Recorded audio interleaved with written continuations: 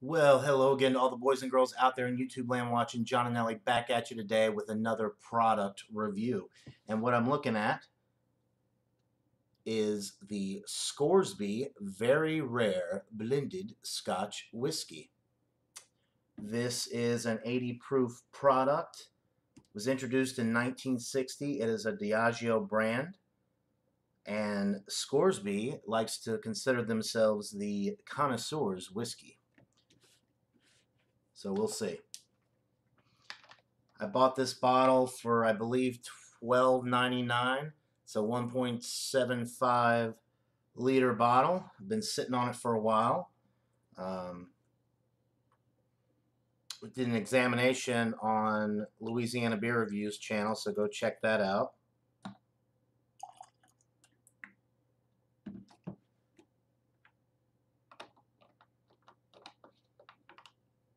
All right. Gave it a pour. It is a light golden color.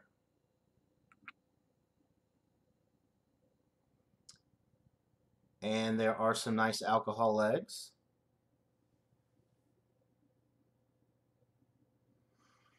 All right, so on the aroma,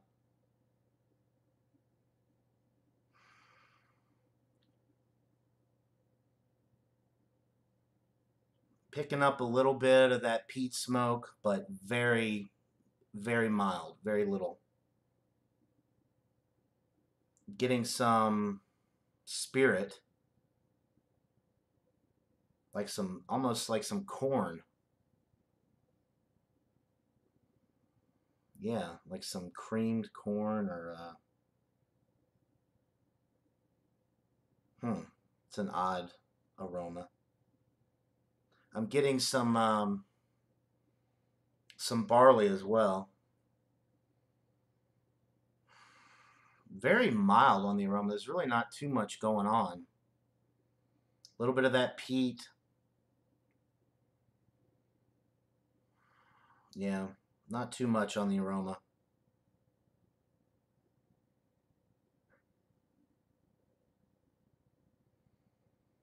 I probably should have looked up some tasting notes on this one because I'm probably not gonna have too much to say about this. It's very mild. There's really not too much going on with it. It smells pleasant. There's really just not a lot there.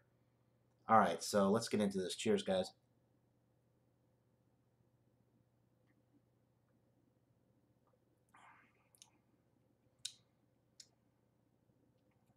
Okay, definitely getting a lot more of that peat smoke quality on the palate right up front. It's a little spiciness to this one as well.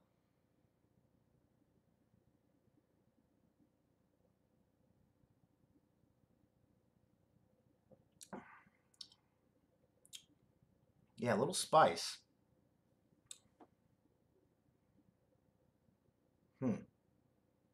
Like a white pepper note in the middle and on the finish.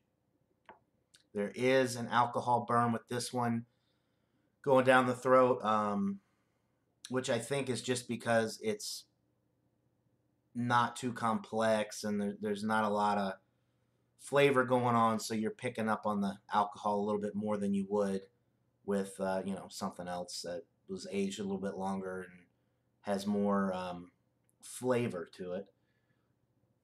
I don't think I mentioned it earlier, but this is a 3-year aged product.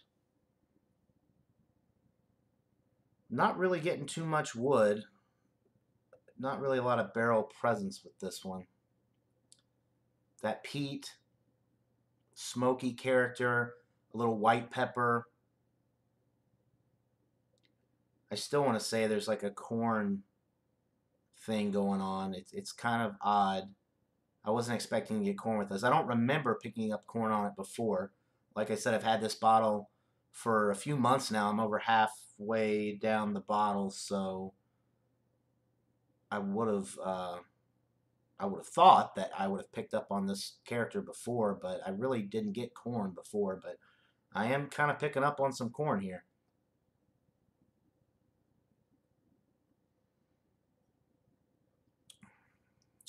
It's very smooth. It is enjoyable. Um, Although I think there are some other cheap blended Scotch whiskeys on the market that are a little bit better than this, that have more flavor, more going for them. This one would be good for the beginner because it's not going to have anything overly bold or off-putting about it. Because you know, Scotch whiskey has that smoky peat, earthy quality to it, and it can kind of throw you off guard if you're not used to it. So my recommendation would be to start with something like this, or Clan McGregor. Although Clan McGregor is a little bit better than this, from my recollection.